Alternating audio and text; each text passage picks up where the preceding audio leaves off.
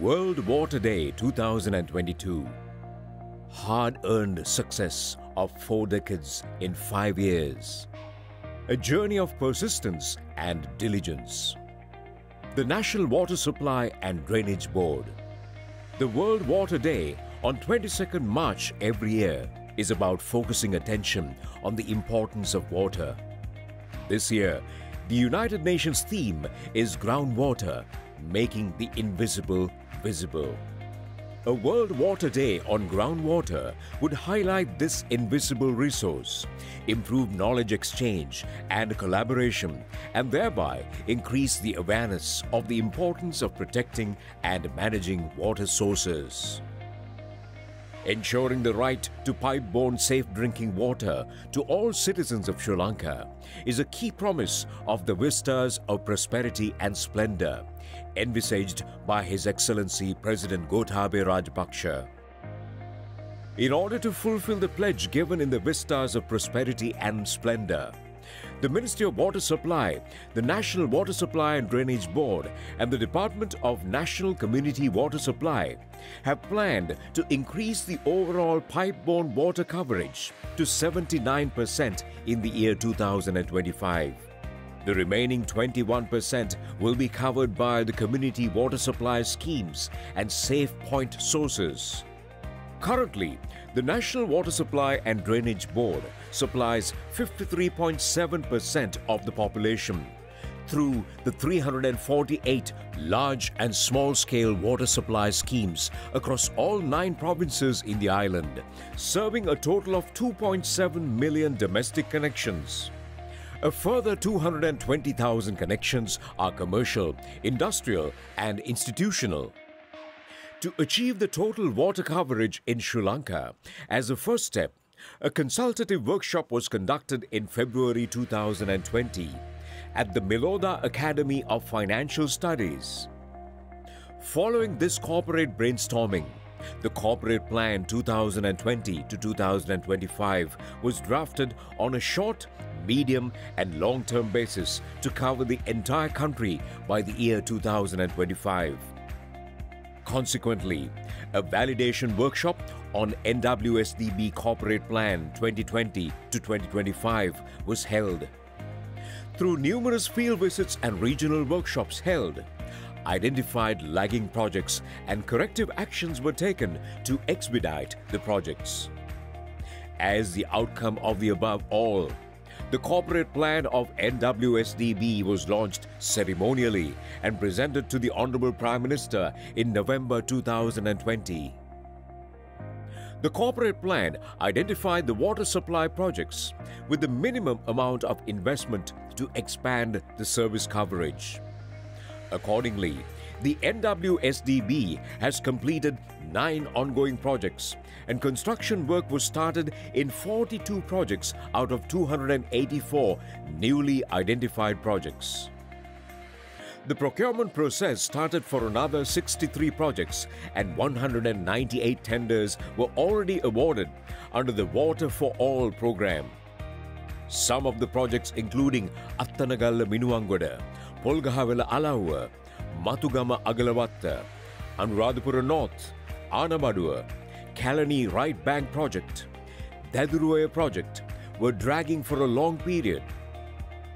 The Ministry of Water Supply and the NWSDB took immediate action to expedite and complete these projects as soon as possible. Further, the Honorable Prime Minister Mahinda Rajapaksa declared open the Nagadeepa Water Treatment Plant in October 2021 and launched the project to construct the Jaffna City Water Pipeline System. The Thalayade Village Seawater Desalination Plant is expected to provide a permanent solution to the drinking water problem in Jaffna. With the intent of catering for the water supply needs of residents and protecting and managing Jaffna Peninsula water resources, the first ever desalination plant would be installed through seawater reverse osmosis, using high technology even though it involves high capital cost and production cost. In recent times, The town of Eravur in the Batticaloa district has been selected as the new BOI zone's establishment.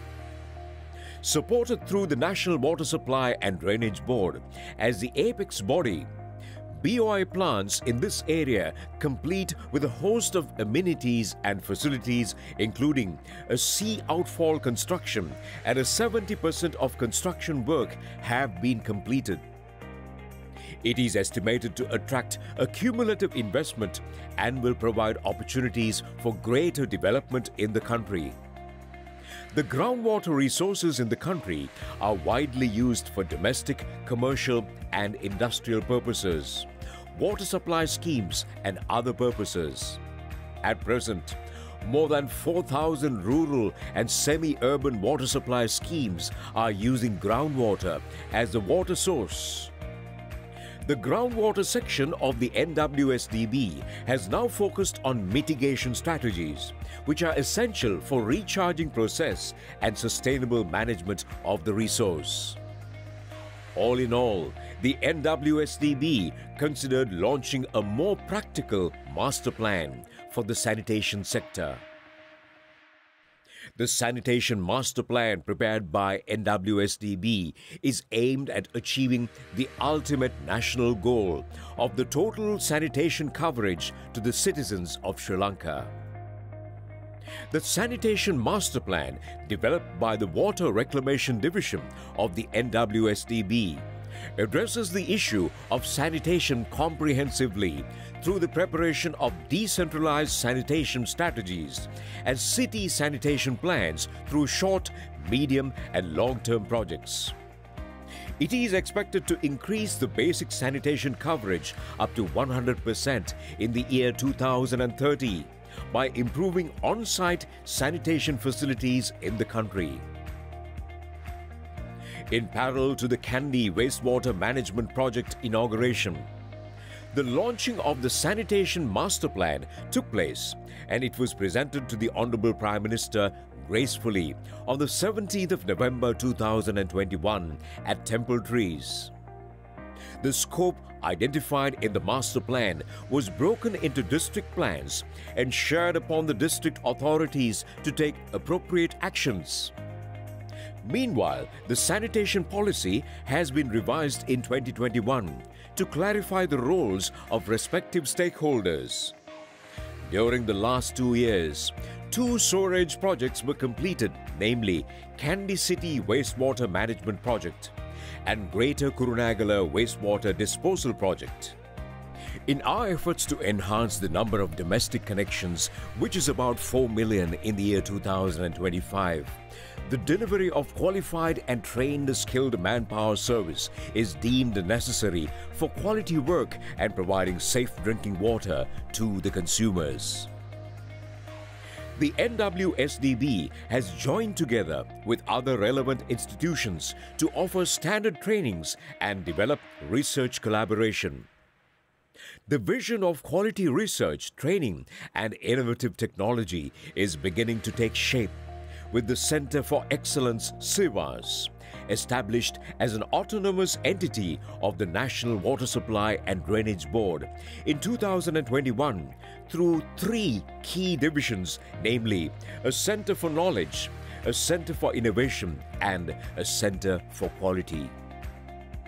The Sri Lanka Institute of Nanotechnology, SLINTech, which is a pioneer in nano and advanced technology and research, has joined together with the NWSDB for research collaborations in water and sanitation sector to derive innovative solutions associated with new technology. Moreover, the NWSDB has entered into industrial partnership with Kotalawala Defence University by signing an MOU, and both parties have announced the first training course designed specifically for water treatment technicians and operators. The Consumer Call Centre, Maliga Kanda, to handle the grievances and complaints of consumers was launched on 3rd January 2022. Further, consumers can now download the application, upload after filling and get the connection with the minimum number of office visits. Customer complaints are attended through the IT system to resolve outstanding issues and improve overall efficiency. The NWSDB has launched a self-care mobile app to make the service more accessible to customers. Not only that, new customers now have the convenience of ordering and registering a new water supply connection online payment of water bills, increased fundraising for mobile water bills. An asset register system has now been installed and asset management system software has been developed by the IT system.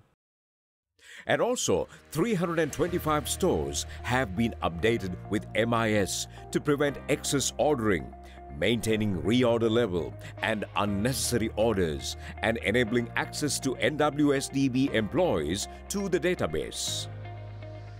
Steps have also been taken to digitalize the customer care app using smart technology to provide timely services to the consumers.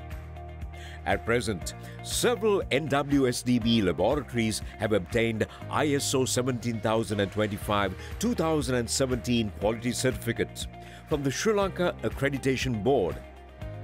An online water quality monitoring system has been launched that allows any officer to view water quality indicators at any time. Non-revenue water or NRW projects and energy-saving projects have been identified around the country, and several projects have been launched. Further, donor coordination meetings were conducted to discuss and request assistance in securing funding with multilateral governments for implementing the NWSDB Corporate Plan and Sanitation Master Plan. The NWSDB has been able to complete many water and sanitation projects over the years through the donor support and will continue to do so while appreciating the significant impact the donors have made.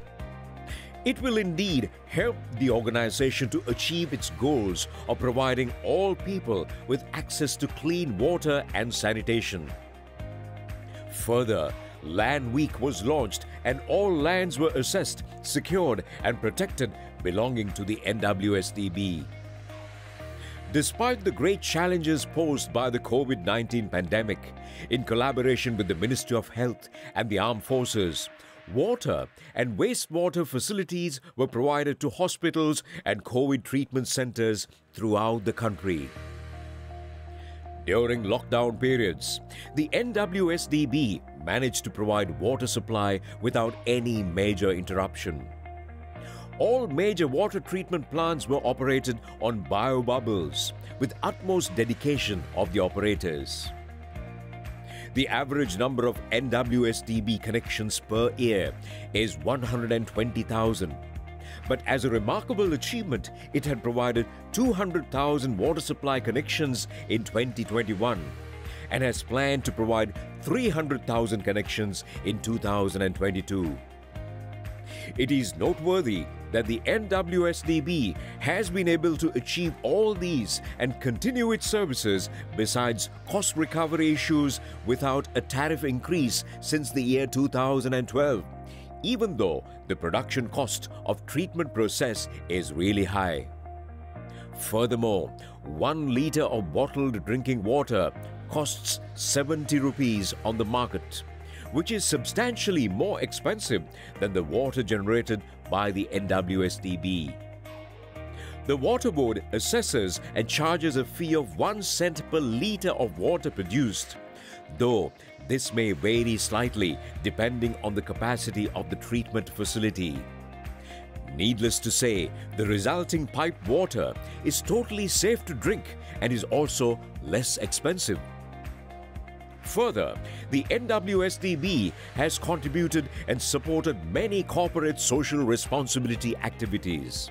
For an example, approximately a total of 27 million rupees, the per-day wage of all employees of the National Water Supply and Drainage Board, was sent as a donation to the COVID-19 Healthcare and Social Security Fund. Moreover, Gamin Gamata Dorin Dorata program was launched on mobile service to enhance the service connection. The NWSDB has conducted field surveys and investigated schools with less or no water supply in the rural sector. Arrangements have already been made to provide water supply to schools without water facilities in coordination with the Ministry of Education. The declaration for WASH in schools was presented at the Research and Development Symposium 2021 of the NWSDB. The Young Researcher program has been initiated in consultation with the Ministry of Education to enhance research skills and gain research-worthy outcomes. Further, the NWSDB has already taken measures and coordinated with the National Institute of Education to incorporate sanitation subjects in the school curriculum. The National Water Supply and Drainage Board is expected to achieve all its targets in line with the National Policy Framework of Vistas of Prosperity and Splendor.